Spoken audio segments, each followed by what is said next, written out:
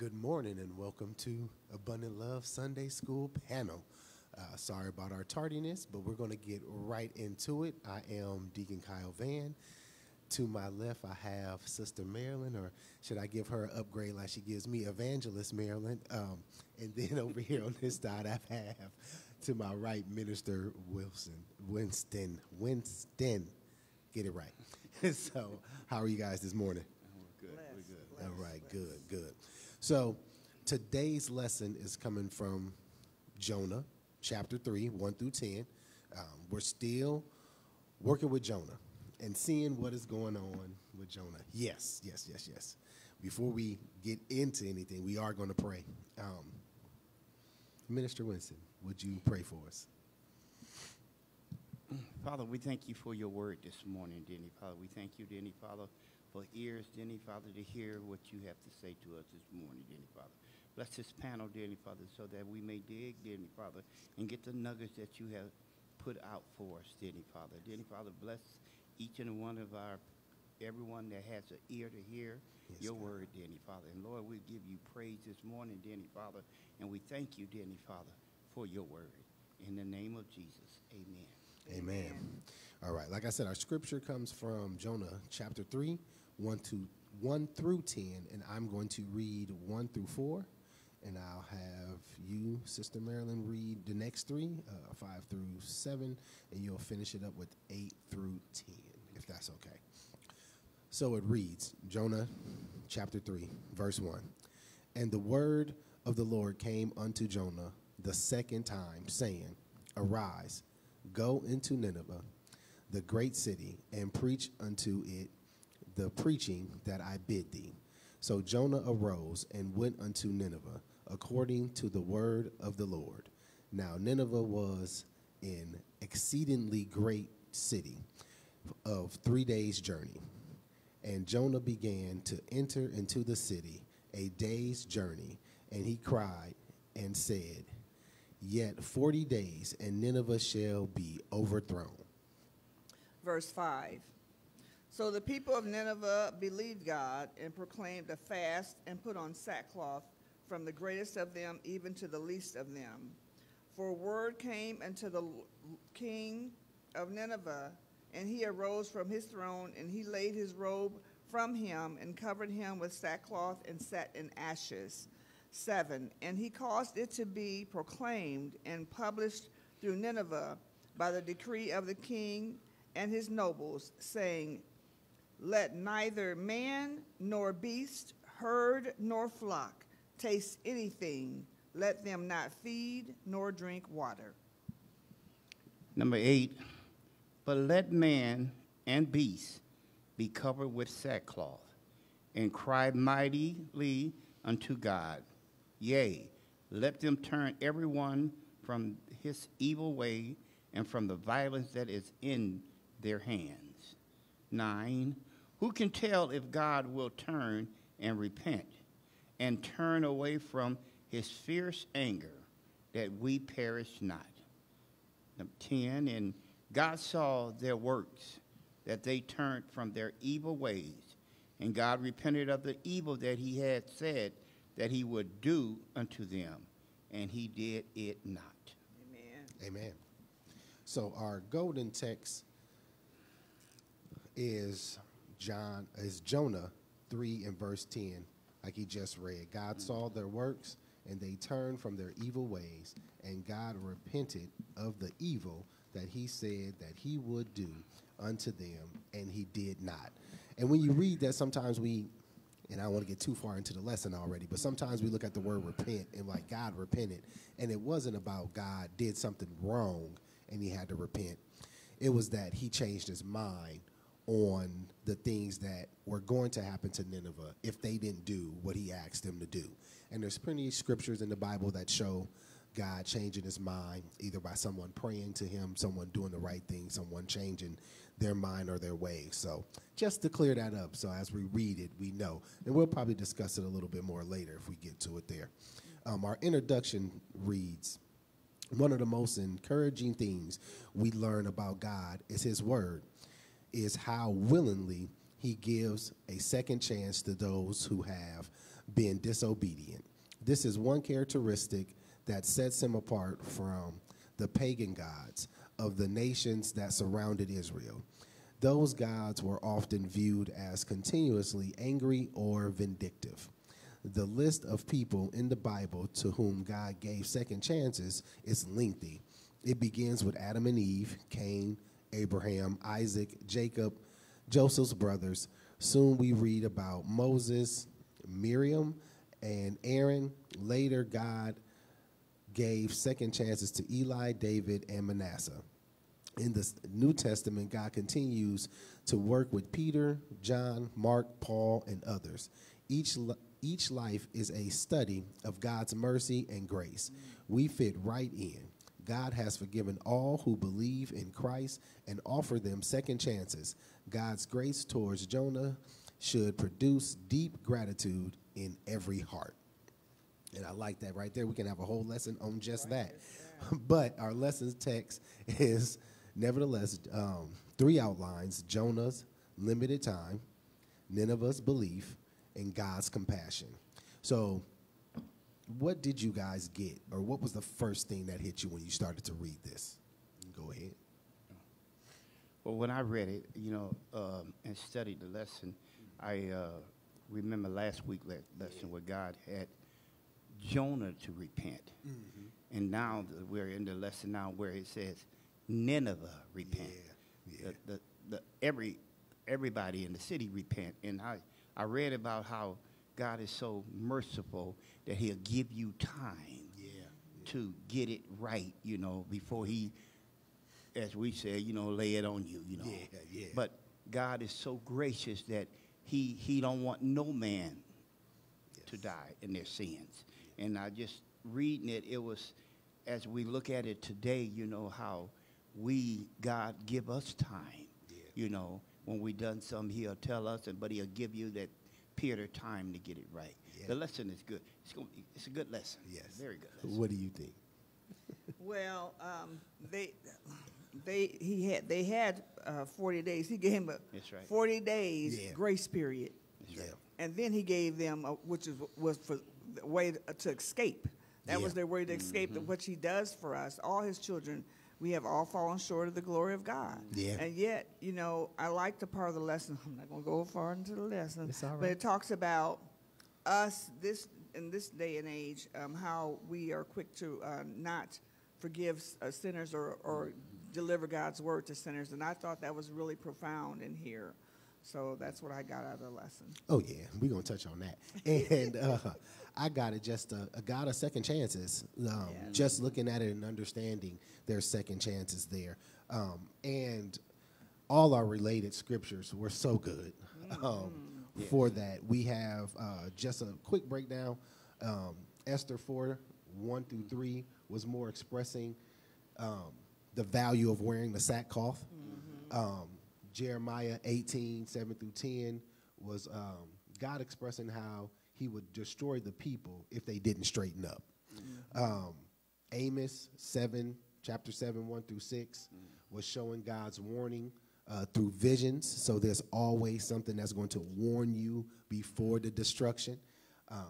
And then we have, is that Nahum?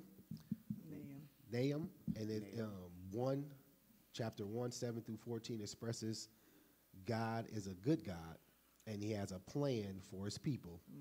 No matter what's going on if they're facing evil.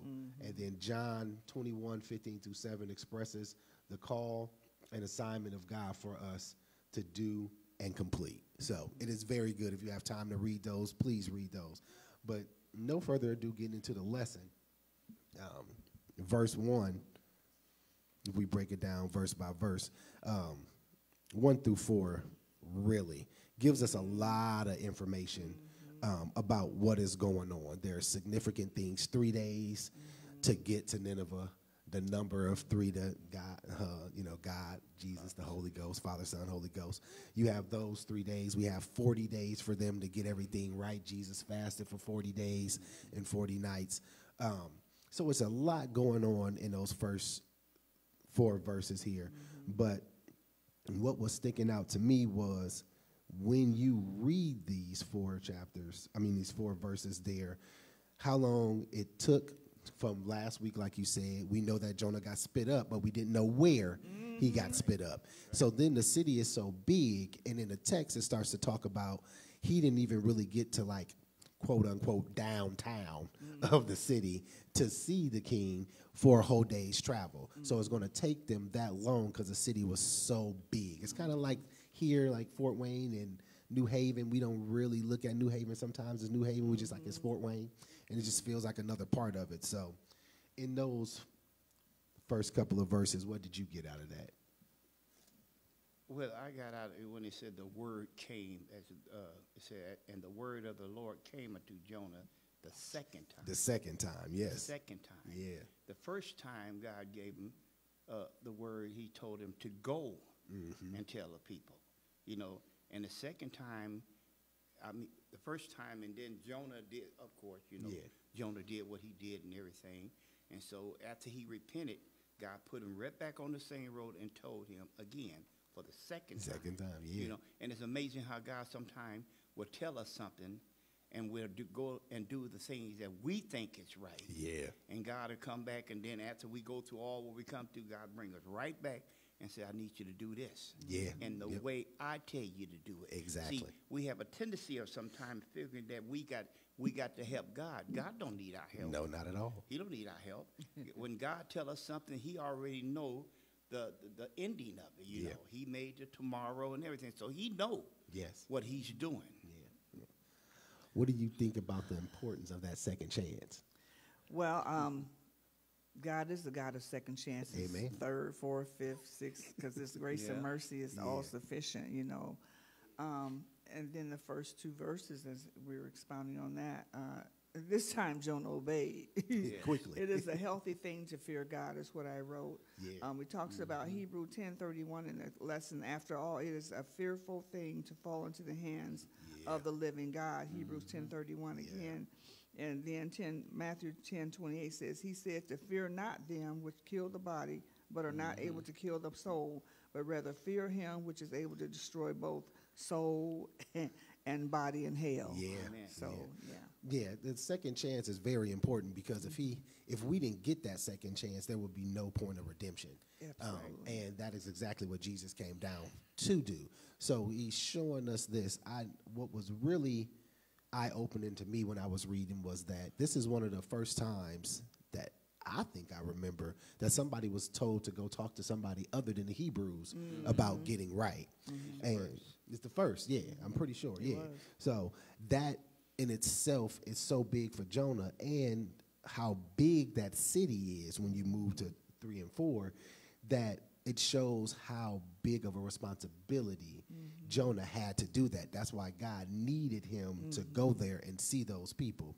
Can I say something? Yeah, go ahead. So in reference to some of my notes about the size of the city and just the population, it says there's approximately 175,000 in that population. Right now, if you can compare it to a city here, it'd be a lot larger right now. Our city's here, but but the size, 3 days, even just to walk from one side of the city to the other side. You know. And then he was walking and talking. Oh, I'm sorry.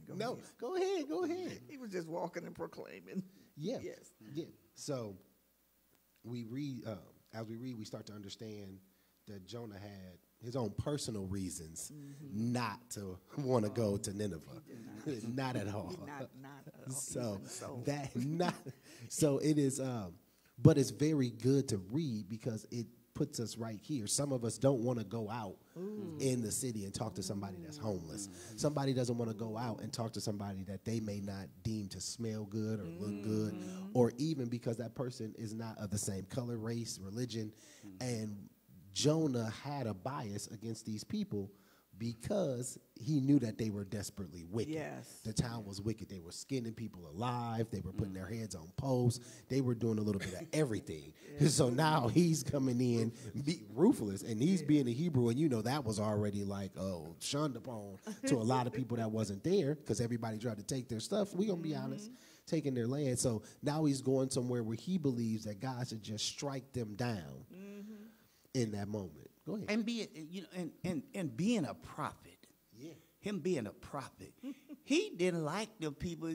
He really told God, "I'm not going. I don't want to go. You know, I'm not. If I leave, maybe God timing will just go ahead and kill them all out." He said, "I don't even care," and he took that chance. Like Sister Mary said, it's dangerous to fall in the hands. Yeah. Of the living God. When He tell you something to do, it's amazing how God will send us, or like we say. Like you said, to go and help somebody. Some people that they really don't care nothing about saving or about. No. It's all about me. Well, I'm saved. I'm on my way to heaven. I don't care about her. She got an attitude or he got an attitude. And God said, it's nobody I want to be. To die and go to hell. He didn't want nobody, and He gives you chances to get your life right. Chance after chance. I think that because he was, even though he initially didn't want to do it, he still didn't want to do it. Right. Even though he got spit back on the land by the big fish, he still didn't want to do it. But then when he got on his way and he was walking and proclaiming God's word, the first day even, but I think deep down he was glad that he can tell them people, ha, ha, ha, if y'all don't get it right, y'all finna die in 40 days. It's hard, It doesn't tell us that, but you kind of get that. You get that through the reading and you understanding how he was operating in that time. And it's so good for us to hear that because there's going to be times when God tells us to go talk to somebody that we may have an alt with, we have disagreement with, and we have to look over that because His will is greater than our will. And if we submit to that, that's what happens. So Jonah immediately, like you said, the second time he was like, "Yeah, I'm going. Ain't nobody. I just got about this belly. Yeah, I just got the belly of this fish. I'm going." You ever realize when you was younger, when your mother or father tell you something to do and you didn't do it, and they start disciplining you, and then you say, "Okay, I'm gonna do it." Yeah. I look at that as Jonah when God put it on him. Yeah. Hey, I'm going because 3 days in a dark place in a well. Not a whale, but a fish. 3 days by yourself, seaweeds on your head. How worse can you get? Yeah. It's time to, he looked up, Lord, however. And I sat here and I think about how gracious God is. How even though when you down in the lowest pit, He can still reach down and pick you up, clean you off, like you said, and put them on the shore and say, now, go. This is what we got to do. So moving into the next couple of scriptures, looking at 6 through 8. I love this part of it.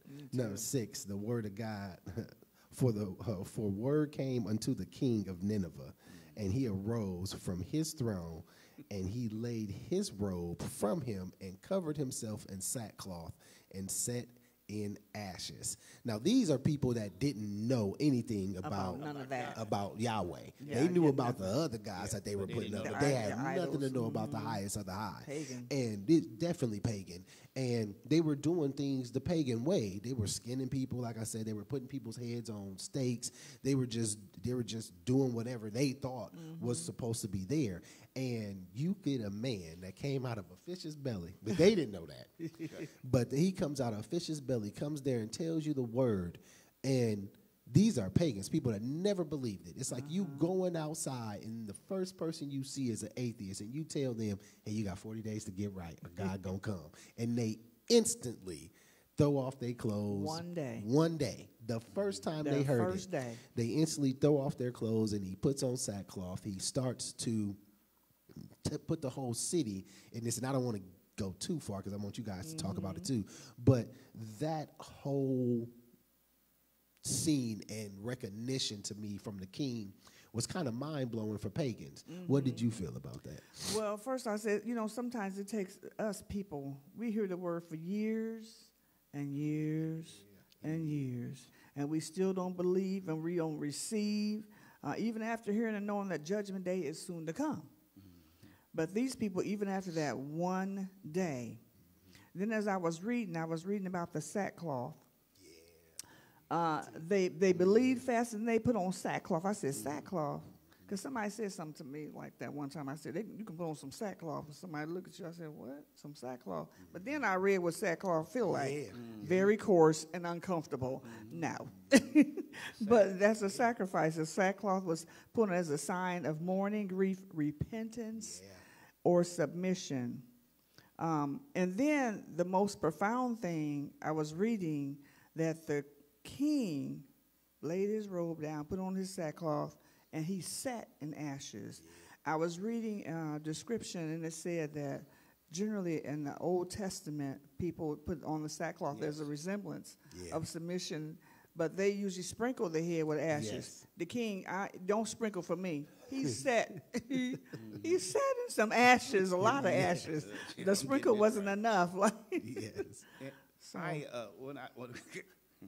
when I thought about it and I read it, and it's amazing how God, if you don't listen, God has somebody that he can talk to that will listen. These are pagan people. Yeah. These people didn't know nothing. They didn't care nothing and everything. But the minute I look at when Jonah asked for repentance, when Jonah asked for repentance when he's in the well, and he actually truly turned himself from what he was doing, and he went and done what God said, the power that was with him, the power that was with him, when he went and said, okay, I'm gonna let, God told me to tell you in 40 days, he's going to destroy this place. And the king, now he's the head. He had to feel it. I mean, if you're going to lay your royal robe down as a pagan person and listen to a prophet that they didn't care nothing about prophets, they didn't care nothing about nobody about God, but he listened. And then not only that, he made everybody. and the animals. And the animals. There it He put is. sackcloth on the goats and the donkeys and They say everything. you can't eat or drink. Nobody is Nothing. gonna eat. I'm going to make sure this right. So that getting that all right at that moment and understanding that everybody, like the king heard the word, he instantly moved. Yes. And that should give us the gusto to say, Yes. if I know, because Jonah should have did it in the first place, because he already knew who God was. These people don't know who God is. And Jonah didn't come up and say, hey, the God of everything is telling me. He just said, hey, y'all got 40 days. And that's No very important. He didn't give no explanation at all. That was very important. And then they recognized who he was and said, oh, your God? Oh, yeah, we got to get it right. So there must have been some stories that they heard about God that's coming in off of Jonah to tell them, hey, God said y'all got 40 days to get it right. As soon as they heard it, it didn't take 40 days. He said, everybody going to do this right now, and that's what we need to do. And sometimes I think with our discipleship, when we go out and talk to people, we try to give them so much knowledge at one time, and this is why you should do it, and this is going on. And sometimes it's information overload to some people. Those pagan people didn't want to hear all that. They just needed to know that are we going to be destroyed? Oh, no, we can't be destroyed. That's all they this city heard. to be, okay, this is what we got to do. Yeah, exactly. catastrophic event is getting ready to happen to us. Yeah, we got to get it right. We can't get it right. We can't be destroyed like that. So I think that gives us another insight of how we should be going out and talking to people and letting them know. It's good to talk to everybody inside these four walls. And that's fine, because everybody coming here kind of knows what Jesus is about. But we get somebody new in here and we come up to them and we read and everything. This is the book, you start from the beginning and go to the, that might be too much for them. And we have to hear God, listen to what he says, and then give them the message like he gave it to us. They used to say that the church is a gas station where you come and fill up. But you do not stay, because if you notice by the gas station, you fill up and you leave. And the word is, our job as Christian is to spread the word. Now, it's good to spread the word among us, the saved ones, but the unsaved, the Bible speaks that God said, go and compel them to come in, go down in the highway and the byways and everything. And we have enough sinners out there that we can go and witness to and talk to and let them know that, you know, and I used to think about how, like crackheads, you know, God would save a crackhead, clean them up, and send them right back to where the crackheads are at.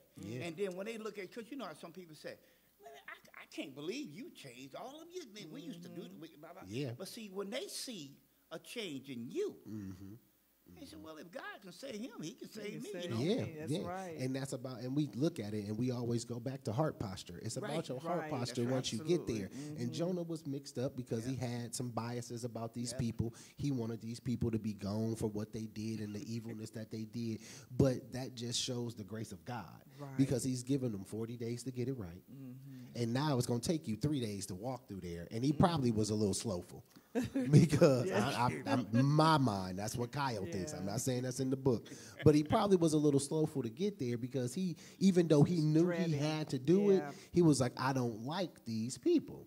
So he was probably a little slowful to get there, but he did it. But that 40-day grace period. Yes. It's like when your parents say, hey, when I get back, I need this house to be clean. And if it's not got clean, 2 hours. and God was saying, hey, I have so much grace for them. I'm going to give them a month and almost a half to get everything together. Yeah. And I need you to go right now and get it and tell them this. And after you tell them this, then they don't really explain it in our text or as we in the Bible when we read it in that chapter, what was going on in between that time. Yes. How long they really fasted and repented. We don't get to see that. But we do understand that they did it. The city was saved for a little while while Jonah was there. But as we Yes. read further, we know that doesn't happen. But I don't know if that's next week's lesson. So I'm not going to touch on that. For real. So the importance of Jonah being there, doing what he needed to do, getting people that don't understand or know God to do something should all be an inspiration to us as we read this to go forward. Right.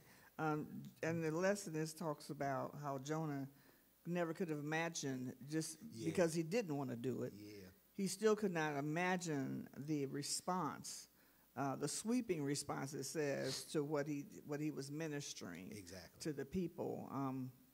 So had he did it earlier, God's timing it's phenomenal. Yeah. God's timing is what it is. God already knows what we're getting ready to do. He knows our heart because he sees the heart. I'm sorry. Yeah. He knows our heart. He sees that where man does not. And so he knows that we're not perfect beings, but we strive to be perfect.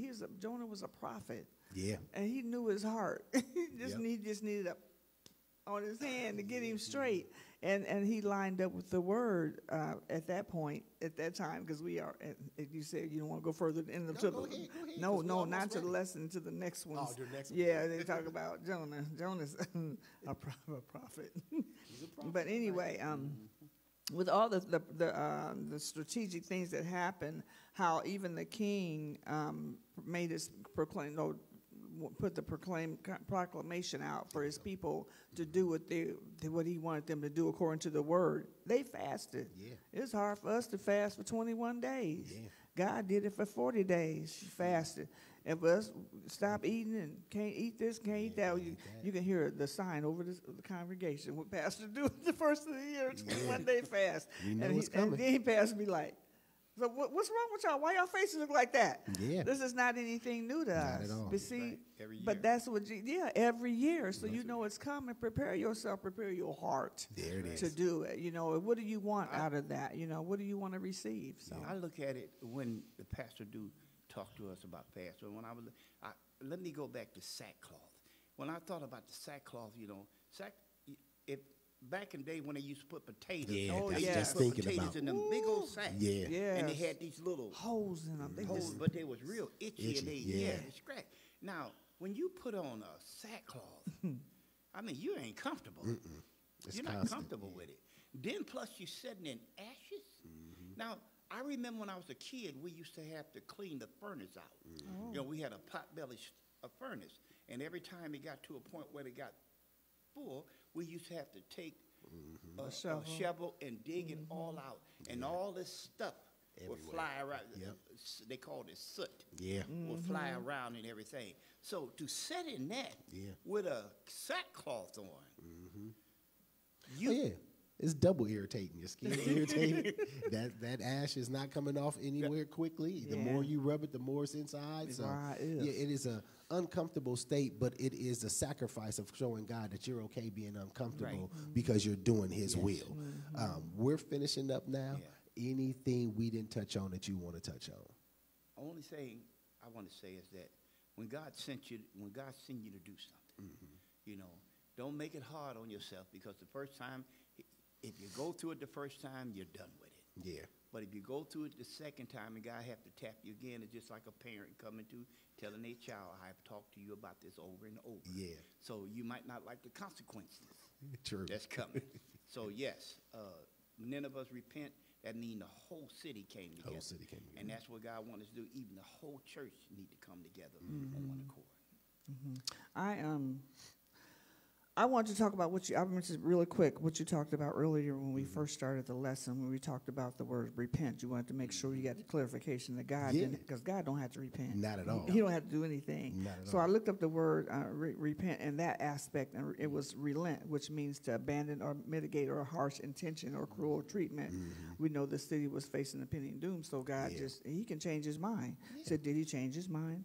Oh, He can do that. No, but when He actually changed His mind, He also went back and repented for the things He said He would do to that city. Yeah.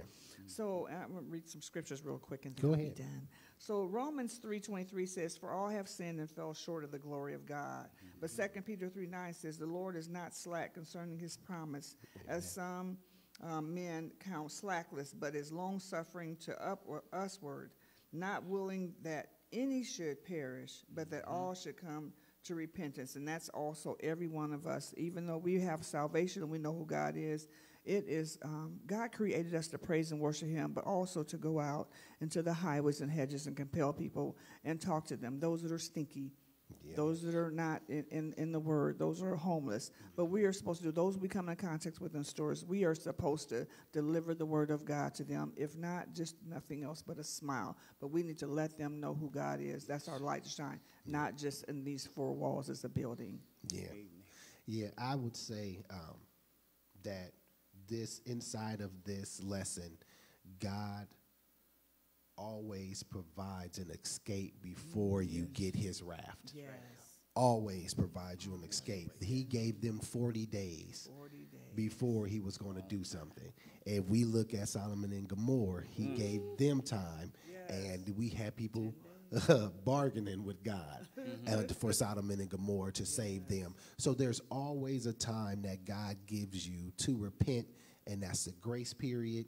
We try to say that with work. We got a 5-minute grace period if I'm late, so I won't count. So God gives you a grace period and a warning before His wrath comes. Yes. Thank you all for tuning in for the Sunday school panel today. I hope something was said that has touched your heart, changed your mind, makes you pique a question and open up that good book. And that is it for us. Thank you.